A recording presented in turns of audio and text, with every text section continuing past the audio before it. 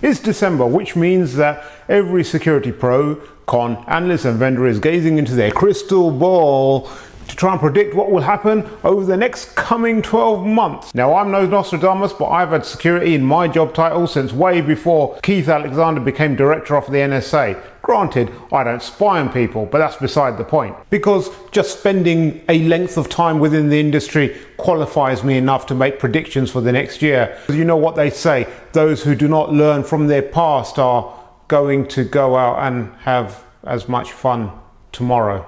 Something like that. Anyway, without further ado, first prediction, due in 2014, a major website will get hacked. About 5 million password hashes will be released into the wild. People will analyze them only to finally declare 123456 is the most commonly used password, and users are weak and poor at selecting and implementing passwords. Prediction number 2, a government employee will defect to Russia or Cuba or China and make the boldest statement ever known to man, that government spy agencies do spying and shit.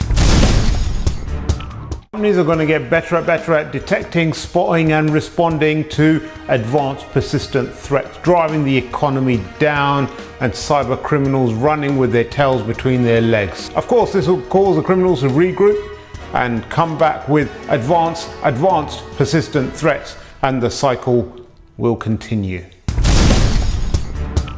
Cloud application security is going to become high priority. How high? Well, it's not going to be just important, it's not going to be critical, but it's going to go all the way to business critical. That's how important it is. As a result of these 4 previous predictions, security professionals are going to get together.